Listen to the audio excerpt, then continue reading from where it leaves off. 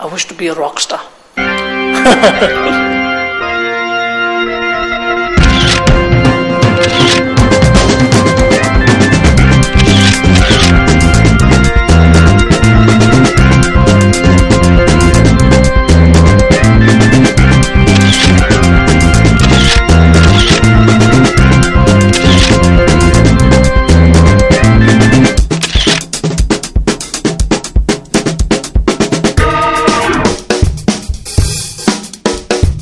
My name is Tenzin Dolgar and I'm a Tibetan and I'm living in exile. My name is Tenzin Sitha. Tenzin Tsering Lakpa and I'm a Tibetan in exile. Living in exile.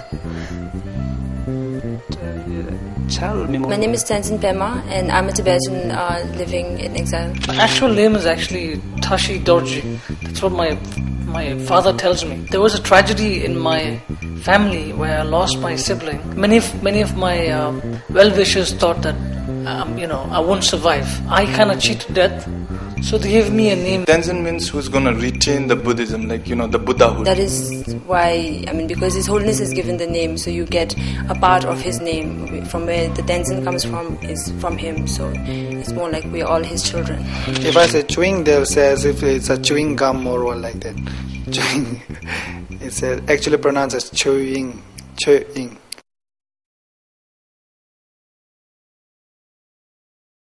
I was born in Tibet, the capital city of Tibet, Lhasa. In Gurupra. I was actually born in Bailakupi. I just came to India by, crossing the Himalaya mountain. I don't have an idea of that time. I was 4 years old. It takes almost 128 days to reach to Nepal. I didn't know anything about.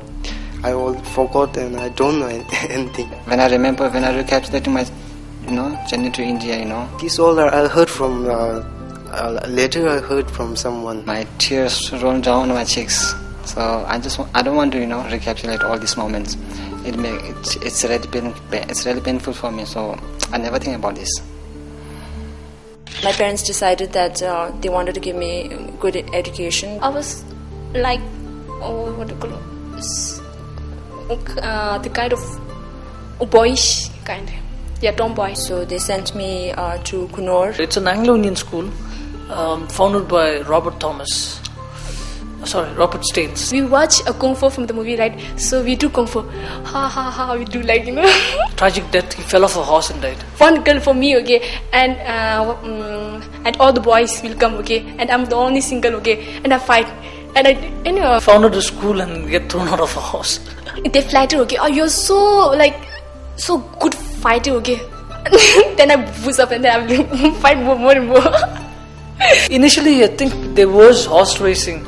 And we had quite a lot of Tibetans there, and they were really surprised, seeing an Oriental in the class, We kind of, bonded really well. But nobody looked at us differently. The only thing, when you are different, you have a feeling you'll be discriminated, and the feeling is there. The very feeling kind of haunts you. But apart from that, that was what I took away from the school, the bonding and the Tibetanness and everything that came, because just, being away from all of it actually brings you closer to something. So I think that's what happened for a lot of us. But after completing my school, I never been there. I wish to go back, but I told you before that I hate traveling. That's why I never been.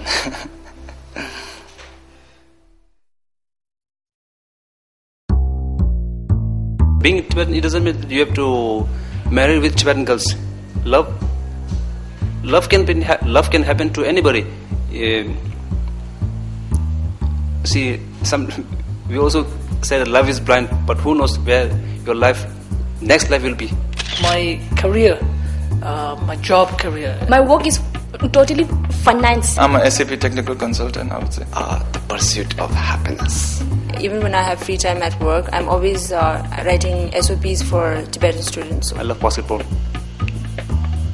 but I also love other games, cricket, basketball, football. Trying to organize an event or a workshop or something like that. I'm eating all this Indian food, not only our Tibetan food, but also Indian food. Or I'm either trying to get something for somebody else or trying to arrange somebody's admission. Butter chicken masala. Chicken butter masala. Yeah, but I have a life too. I go watch movies sometimes and a horror movie. I like anything that does not have any fighting. That Japanese, what grudge or grudge? Jim Carrey, comedy. Tom Cruise. I love his style. I love the way he is dressed. I used to go around with my grandmother. I think that's how it is for Tibetan refugees. So I still remember all the names of the movies that we watched together. George Clooney. He almost like now catching 50, but girls are still under him. Don't record, okay, this. Please don't record.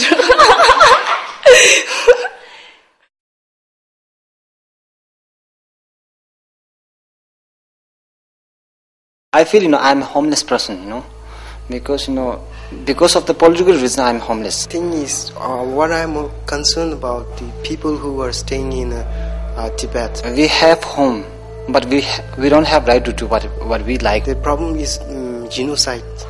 So tomorrow, when you have your grandchildren, it's going to be like, that was Tibetan culture. It's extinct, no more. Our own identity and culture will be extinguished. There's a lot of propaganda that's going on, not only for the outside world, but also for the Chinese people themselves. Tiananmen Square, right? You remember that time? Everyone knows, right, what has happened. The Chinese government is telling the Chinese people that this is what the Tibetans are doing. They're terrorists. They're this, they're that. They're separatists. Whatever you want to tell them. They say it's a peaceful liberation of the Tibetan people, which I don't believe, because I've seen videos of it, and I'm also told first-hand experience by my grandparents. It was not peaceful. There's a lot of people who died. The situation we are facing not only happened to us, but also happens to India, like Bangladesh, like Vietnam, like Thailand. They also gone through what we are facing today. In Lhasa right now, there's about 2:1. 2 Tibetans to 1 Chinese. They've been trying to flood Tibet with at least the major cities where there is some sort of development taking place. They're taking up all the jobs. They're taking the best real estate business, the high-end jobs, leaving all the rest, for the poor Tibetan people, the small ones. The Tibetans basically live in the slums of the city. All they have done is put a little bit of touch up to the modernization by setting up discos and brothels and getting the young Tibetan to divert their mind. You have a set areas that the Chinese government is going to take you to, so they have their own propaganda team, and then they're just going to take you to those areas, and you're going to see all happy, smiling family, laughing people, and then you come back thinking everything's fine in Tibet. That's why we are living in other country. So for that, I believe it's exile, because suppose if actually we have country, but we don't have right, we don't have basic human right. So that that's why we are we came to India and tried to settle here and all. So we used to say we are living in exile.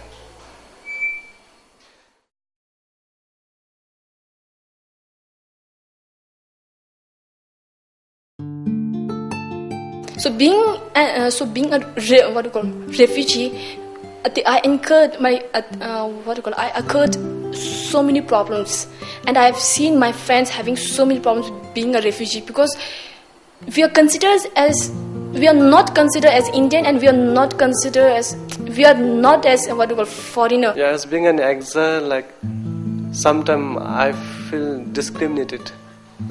I feel very low when I work with my colleague or with some other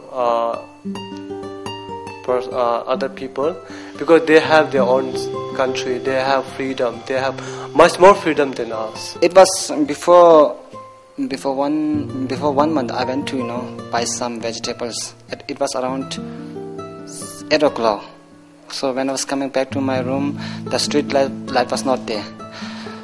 So suddenly somebody hit on my eyes, So my blood was coming out from my eyes. It was badly, comes out, and I can't see properly. Suddenly when I was looking around my side, almost 6 Indian guys are there. I think local people.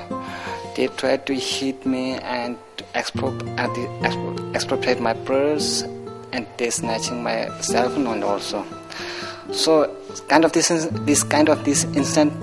incident is happened to us. So that time what I feel is, oh, I don't have my country. That's why I have to, goes under such instance. So I feel sad. When I was in Tibet, I can speak the native language. So now it has been more than 1 decade. So I forgot the native language. I can't talk with them. Even if I call with my parent, I can say hello only, because they speak their own native language. I forgot that, and they can't speak that language that I'm speaking right now.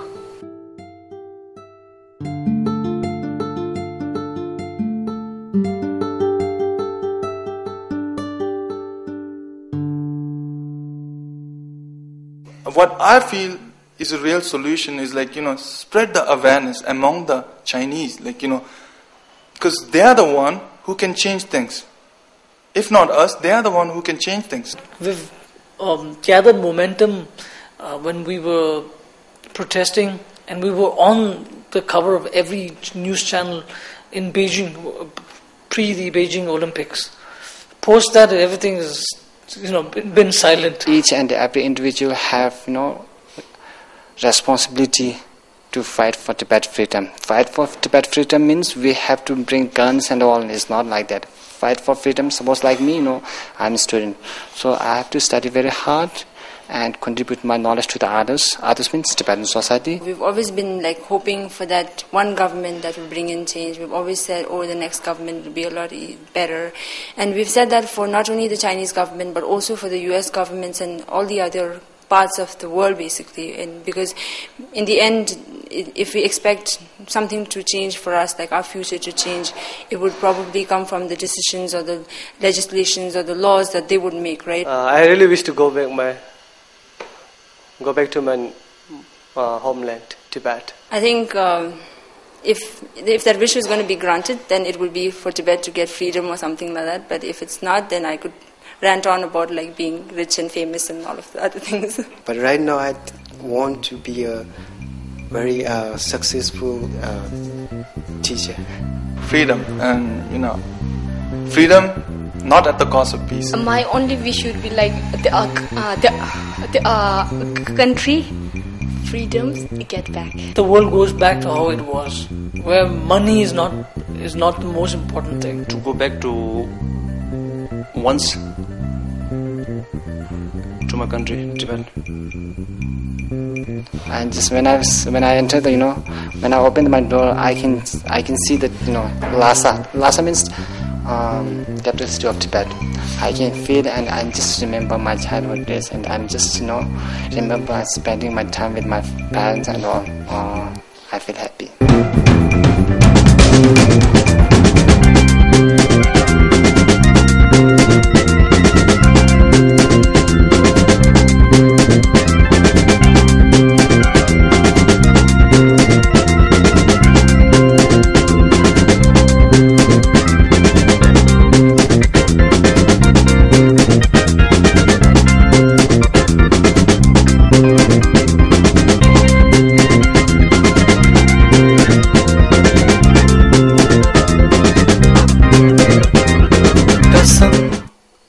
कसम है कसम से हमको प्यार है सिर्फ तुमसे.